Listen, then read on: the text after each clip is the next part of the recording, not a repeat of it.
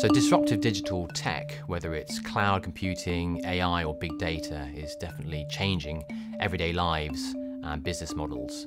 And we're facing a new digital transformation in the automotive sector with the development of connected cars.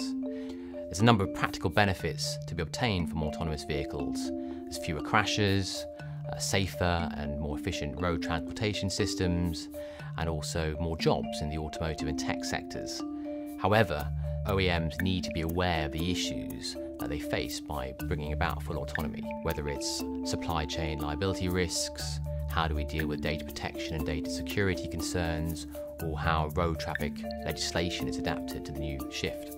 In the US, they forecast that cars without autonomous features will become obsolete by 2030.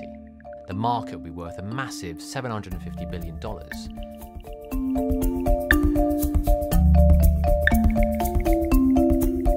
So I think there's going to be more of a shift towards parity across the negotiating table when it comes to OEMs negotiating with sophisticated technology providers, for example, wireless car. These technology providers are very aware of the issues around big data, data protection and data security, and are quite savvy to what are the pinch points in negotiating. And I think OEMs will need to be alive to that.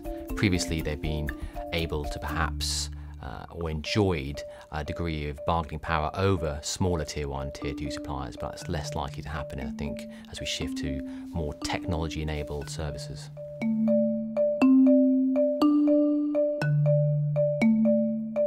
Big data, data protection and data security are key concerns in this area, and historically the OEMs haven't really held much information on their customers, and collecting data hasn't been a key priority. In the connected car environment, data is going to become a key area as more and more unstructured and structured and personal data becomes available from a variety of different sources, from infotainment systems on the one hand through to event data recorders on the other.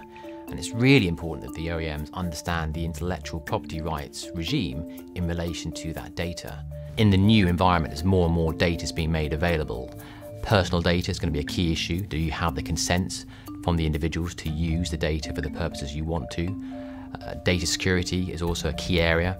And do you have sufficiently robust and secure systems and controls in place to avoid data breaches? And what about the intellectual property rights regime in relation to data? Do they have the database rights or the licenses to use the data for the purposes that they choose to use it for?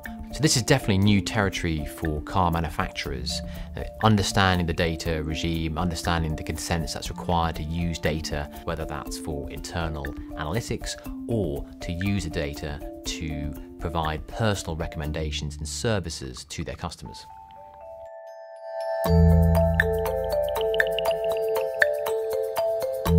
So it's really exciting times for both tech providers and the OEMs as we see the automotive sector being disrupted by the digital world. And what they need to understand and find is a trusted advisor that can assist them with all the issues, whether it's data protection or data security. Both the tech providers and the OEMs need to understand how liability gets backed off in a proportionate and reasonable way.